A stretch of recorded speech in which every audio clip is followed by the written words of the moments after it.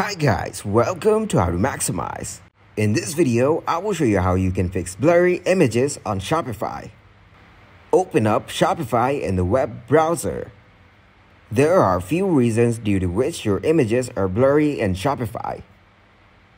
Like the format or the size of the images is not set, or how the image is being used by your CSS.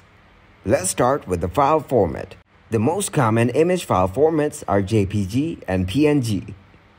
If the image is saved as JPG, the quality of the result may be low, which is why PNG is often better.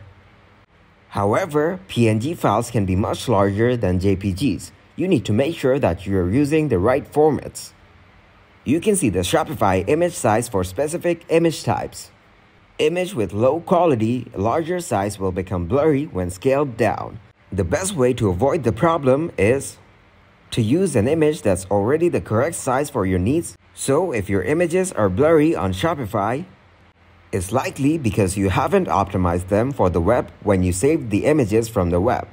You need to make sure that they are lower resolution, so they load quickly on websites. And the best way to do this is to use an image editing program like Photoshop and export your image as JPGs at low quality settings.